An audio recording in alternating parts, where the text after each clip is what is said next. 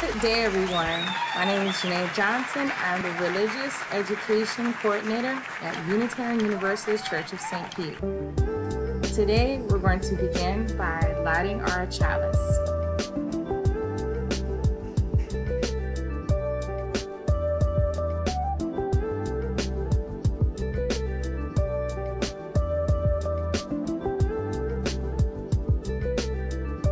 Love is the spirit of this church, and service is law.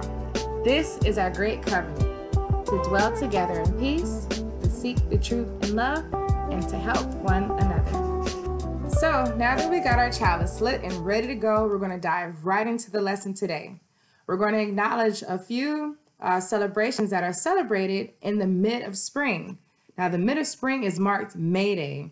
But there are several dozen names across the world that have their own traditions and celebrations. One we're going to notate today is Beltane. But before we get to that, I'm going to read this first from my wonderful book, Celestially Auspicious Occasions, Seasons, Cycles, and Celebrations. The Maasai people claim their descent to be from an original parent tree. The Mayas of Central America understand themselves to be part of a great celestial ceiba tree. This silk cotton tree, which stands for all life, is the pole at the center of the earth and serves to hold up the heavens. The Zapotec tree of life is 2,000 years old, 131 feet tall, and 138 feet in girth. It grows in Santa Maria de Tul in Mexican state of Oaxaca. This majestic, stately being, large enough to offer shade to 500 adults, which also survived Columbus and the conquistadors and survived the Mexican Revolution, is now suffering the consequences of air pollution and the near depleted groundwater table.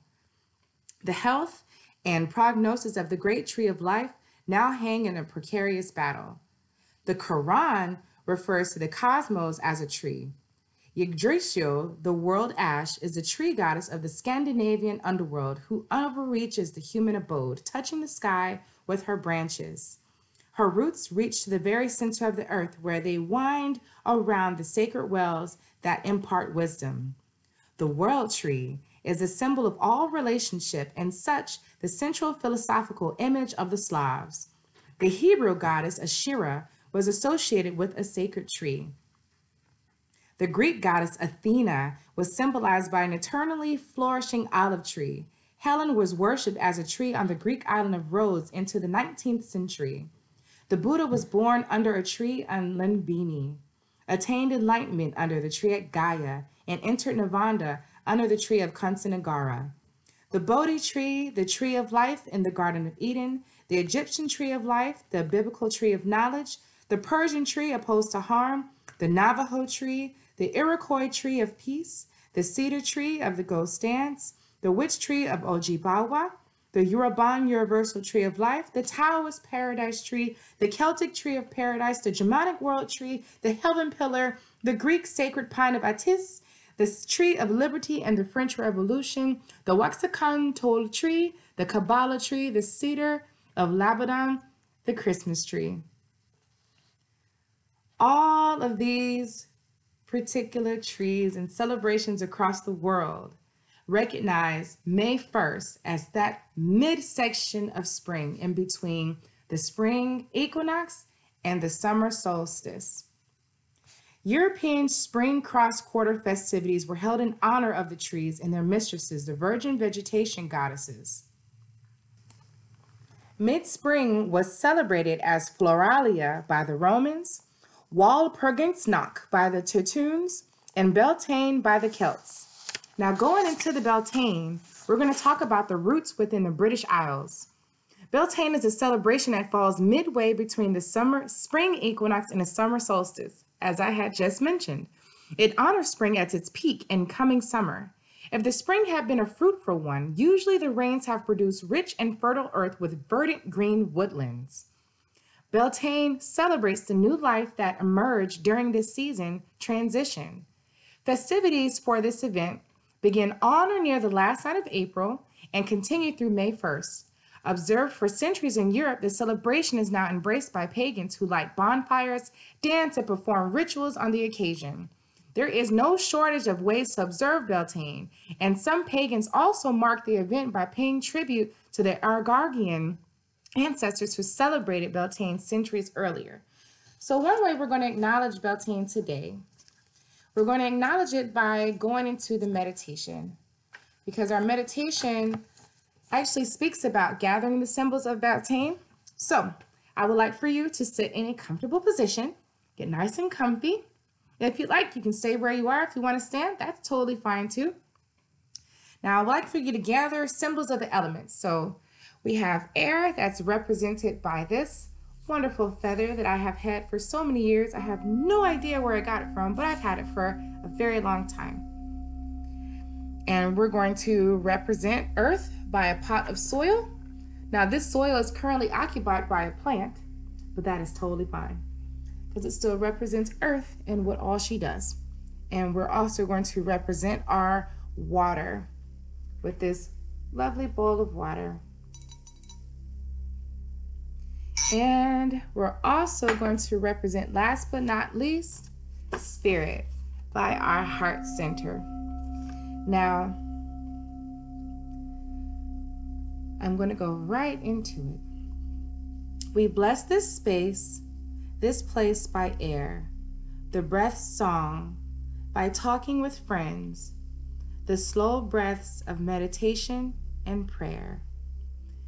Send your love out into the universe. Be one with each other that you are connected to in your homes. Take care of yourselves. But also, I want you guys to get outside if you can. Take your Beltane elements outside and find the thresholds in nature. A threshold might be a route to jump over, a gate, a door, a window. I invite all of you to twirl around them with your Beltane decor to create a sheltering threshold to keep the bad out and the good in. Another Beltane tradition is to create a bonfire. Now, we're not going to do one of those for real. However, you can make a pretend one by gathering some twigs together and some red cellophane for a pretend flame. And then you can jump over that. Go ahead, try that out and see how it goes. The story that I wanted to share with you all today is called Oh, the Places You'll Go by Dr. Seuss. Now, as we are reaching the year's end, we have a few of our classmates that are graduating. Shout out to Kaya and Nazira Allen for completing high school and graduating. Congratulations, you guys. I'm so happy and so proud of you all. We have a couple more students that'll be graduating right behind you guys in the following years to come. Now, the thing about this story that I really admire, it goes into this. From soaring to high heights and seeing great sights to being left in a lurch on a prickly perch, Dr. Seuss addresses life's ups and downs with his trademark humorous verse and illustrations, while encouraging you guys to find the success that lies within. Dr. Seuss's message is simple but never sappy. Life may be a great balancing act, but through it all, there's fun to be done. This book is great to talk about another door of growing up, the balance of disappointment and excitement. I know that space is very tricky. It's tough, especially coming to the year's end for all of our students. We're all trying to figure out what in the world is going to happen for summer break. Is there a summer bridge? Is there a summer camp? What is there to do? I know that beaches and pools are slowly opening back up, so it looks like that's going to become feasible. And once again, totally up to the discretion of your parents to decide on whether or not to do in that space. I always want to remind everybody to definitely stay safe, but also think about that balance in life. There's always a balance. When you think about balance, I think about symbols like yin and yang, words like good and bad, word I just said, excitement and disappointment. I think about the colors black and white, that are the colors on yin and yang. There's so many ways that exemplify what balance is. We even have an astrological sign that represents balance, Libra. In fact, fun fact today, The symbol or the abbreviation for pound, LB period, was actually derived from the term Libra, which actually represents the scales. Who would have thunk that? So without further ado, I'm going to go into our benediction and closing words for this lesson today. I also hope you guys took a moment to acknowledge your superheroes on April 28th. Yes, if you have missed it, April 28th was National Superhero Day. That is a day that we acknowledge our superheroes, which now we've come to realize even more so are our teachers, our first responders, even the people that deliver food. These people are everyday superheroes. And if you like, draw a card.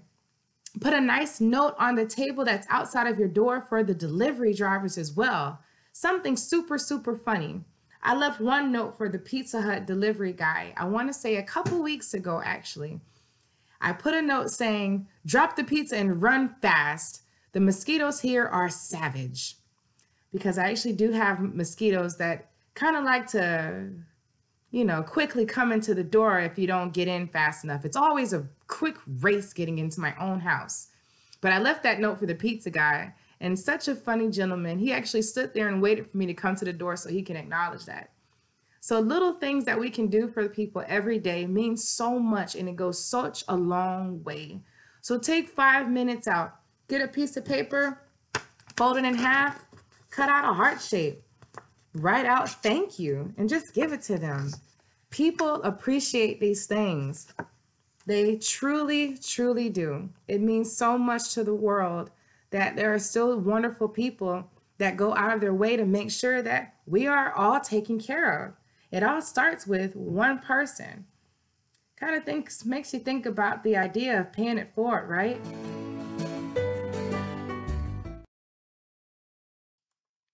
I'm going to read this short poem by Duke T. Gray from our Singing in the Living Traditions, number 684.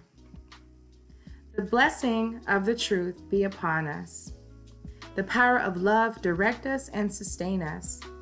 And may the peace of this community preserve our going out and coming in. From this time forth until we meet again. I really appreciated that because I do miss all of you guys so very much.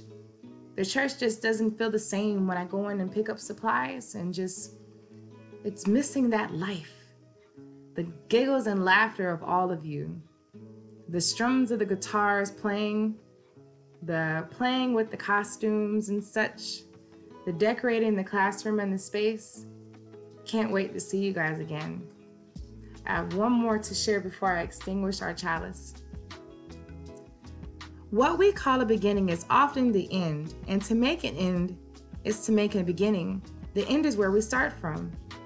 We shall not cease from exploration, and the end of all our exploring will be to arrive where we started. And know the first place is the first time. Correction. And know the place for the first time by T.S. Eliot. That is 685. I've shared that before, but I wanted to share it one more time because it still resonates true. And I think it's such a beautiful piece to share with you all. So I hope you take a moment to review the newsletter. There are helpful tools and resources through there that can help you with Pinellas County Schools.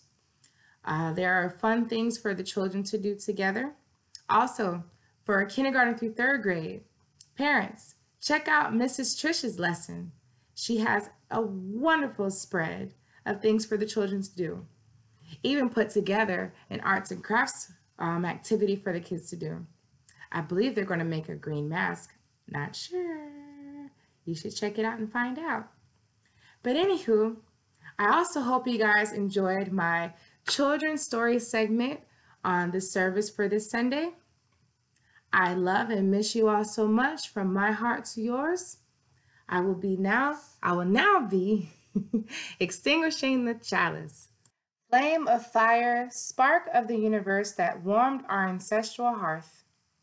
Agent of life and death, symbol of truth and freedom, we strive to understand ourselves and our earthly home. By Leslie Pohl Cosbaugh. number 451, in our Singing in the Living tradition. Well, I hope you all enjoyed the lesson for today. I do hope to see you all very soon, but in the meantime, of course, always stay safe.